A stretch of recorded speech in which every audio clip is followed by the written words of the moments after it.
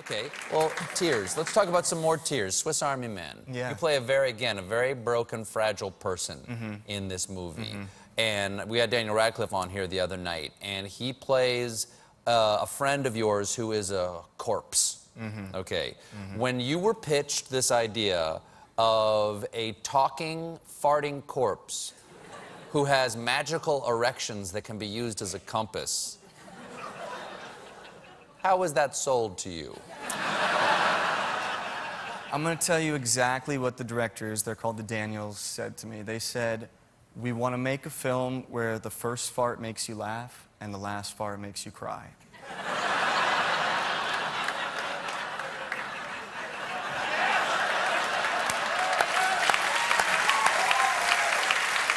That should be on the poster.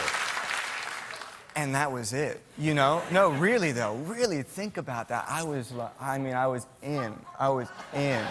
I was in. I mean, could we do it? Like, what a challenge. And at Sundance, at the Sundance Film Festival where this movie played, we did a Q&A on stage, and right when our Q&A ended, we had a middle-aged woman run up on the stage crying.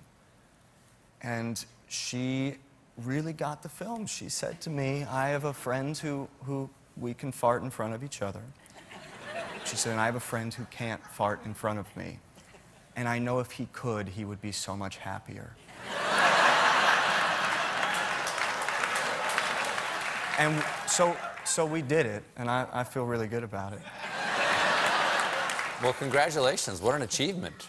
What an achievement. Yeah. Now, I understand not only did you perform in this, but you actually provided audio for this, because the sound guy invited members of the cast and crew to donate their own fart sounds. Yeah.